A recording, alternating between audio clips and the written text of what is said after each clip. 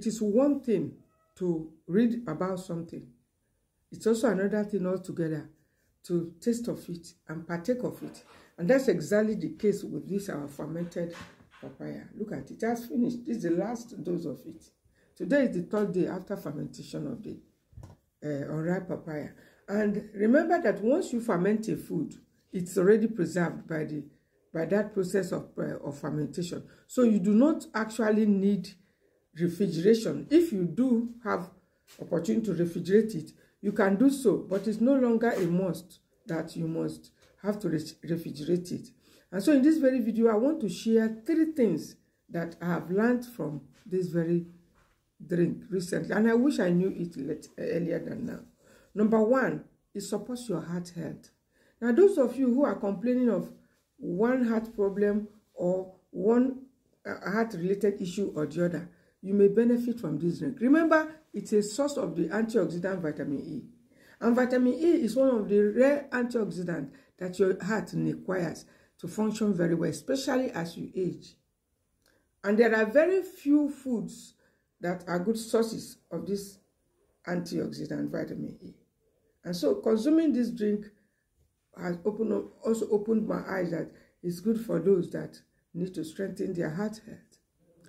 Merely taking it. Number 2 is that it boosts your energy naturally. Being a source of antioxidant A, C, and E, I was of the view that it may not really boost energy since it doesn't have protein and the rest of it, and it's not really sweet, apart from the sour taste. But surprisingly, you can take your water therapy and then take this drink and go about whatever you want to do, particularly those of you who are trying to lower your bad cholesterol. You can benefit from this drink by just taking it in the morning to prepare your intestine for the work of digestion for the day. But remember, it shouldn't be a daily drink. You take it and you give yourself some break. And the last one is something that, in fact, is surprising to me. And that's the fact that this particular drink, apart from boosting your energy and then supporting your heart health, it's also great for cold. Yes.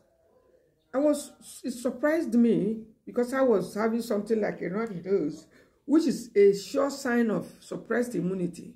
Remember in that video I said I decided to make this drink to boost my immunity, and I mean, gladly speaking, it did that job and quite well.